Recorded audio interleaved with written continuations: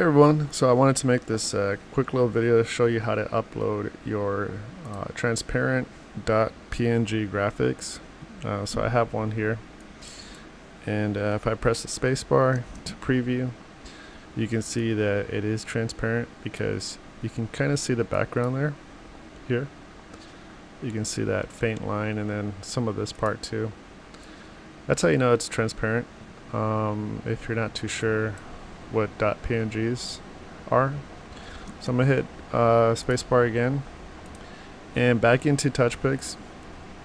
What you want to do is, after you logged in, you're gonna go back into Designer. So this is after you've already made your event, the custom event, whatever you plan on doing.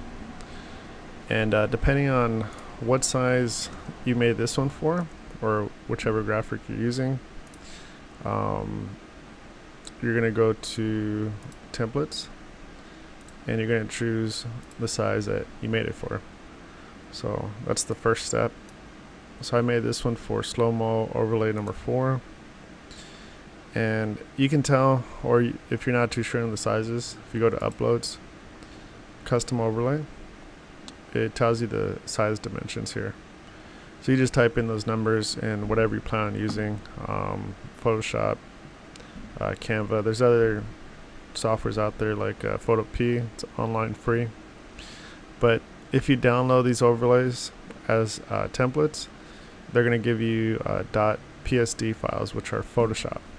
I'm not sure if you can use those in Canva, but that's what the file types are, is .psd. But once you've selected your template, that's going to be the next step, is to go to uploads and then go to browse.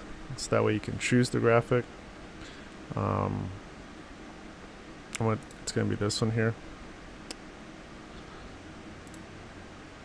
So now that it's popped up here, you know, you're wondering why isn't it popped up here?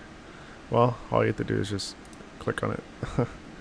And after you've clicked on it, you're pretty much done. Now you just need to add the template to whichever event.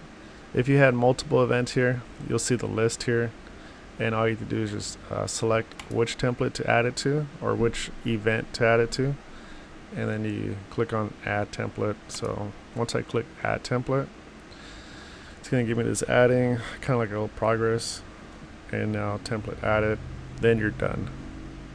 So that's pretty much it. I can go over the 3 steps again. You go to templates, choose whichever template you made this for. Then next go to uploads, browse for the overlay, and then simply click on the graphic so that way it gets applied to this.